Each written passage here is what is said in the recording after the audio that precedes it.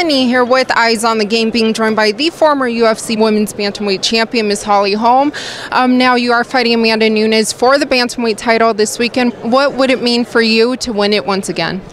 You know, it's something that's been on my heart to want to get back and get it. I knew that getting back to get it would be a lot of hard work and, you know, be putting myself out there and taking on the best. And so I'm just excited to do that. I'm excited that I have the opportunity, and I'm excited that I can go out there and just make this happen. Now, another huge fight for you. What would it mean for you to win it from Amanda Nunes compared to when you won it over Ronda Rousey?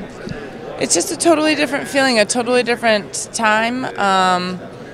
You know, I got to get the belt when nobody else could even get close to it, and so that was a huge moment for me. But I knew after that fight that it's just going to keep going and going. You know, there's always somebody that's coming in, always somebody that's proving that, you know, they're learning as well and getting better as well. And to be able to go back and retain the belt again is just a whole new experience for this fight, and I'm just excited for it.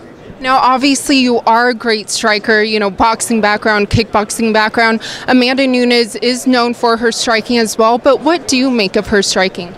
You know, I think she's got a well-rounded game. She's got striking, she's got grappling, she's got, you know, she's also got some judo background. She's got a lot. So I feel like she's going to be a threat everywhere, and we're ready for all of it. How do you think she compares to, you know, some of the other opponents that you fought? She's a totally different game. She's a little bit longer, you know, not necessarily, you know, the reach advantage and everything. I feel like her and I are real similar in size, and she's got, her experiences have brought her to where she's at, and that's a different experience, a different fighter. I mean, it's a totally different person that I have faced. Now, lastly, Dana White has said that he hopes to get more into boxing, you know, make that big announcement by the end of the summer, and obviously you have that big boxing background. Would that be something that would interest you to get back into?